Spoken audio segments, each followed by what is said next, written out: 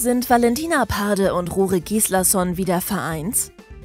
Bis vor wenigen Tagen heißt es, die Schauspielerin und der Ex-Profifußballer gehen getrennte Wege. Promiflash liegen jetzt allerdings Bilder vor, die ganz und gar nicht nach Trennung aussehen. Wir erinnern uns zurück. Während ihrer Teilnahme bei Let's Dance treffen die beiden erstmals aufeinander. Schon damals munkeln Fans, dass die einstigen Konkurrenten mehr als nur eine Freundschaft verbindet. Ihre vermeintliche Beziehung halten die Schönheit und der Hottie anfangs jedoch geheim. Im Sommer dieses Jahres wird das Duo dann immer wieder gemeinsam in der Öffentlichkeit erwischt. Unter anderem von einem Promiflash-Insider, der die beiden mitten in Berlin entdeckt.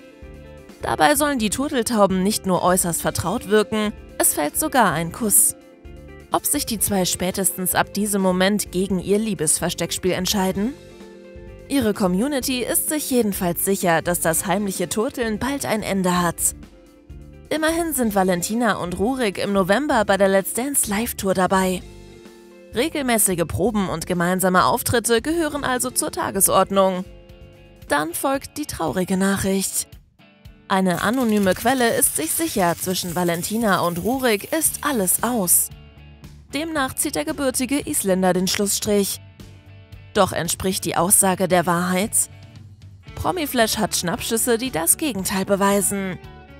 Seite an Seite schlendern Valentina und Rúrik am vergangenen Montag die Königsallee in Düsseldorf entlang. Von einem Liebes-Aus fehlt jede Spur.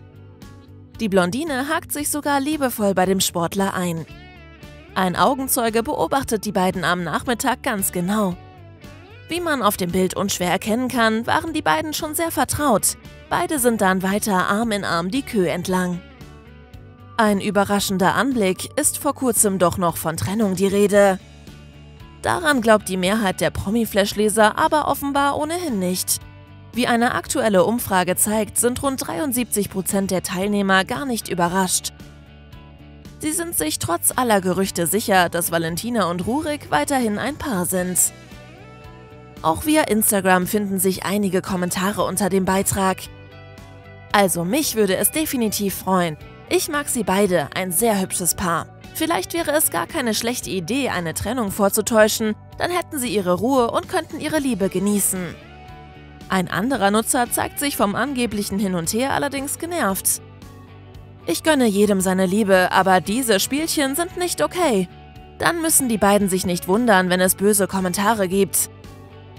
Vielleicht ist Rúrik und Valentina aktuell aber auch vollkommen egal, was ihr Umfeld denkt. Es sieht jedenfalls ganz danach aus, als würden sie ihre gemeinsame Zeit in vollen Zügen genießen. Und wer weiß, vielleicht melden sich die beiden in ein paar Tagen ja doch noch selbst zu den Spekulationen zu Wort.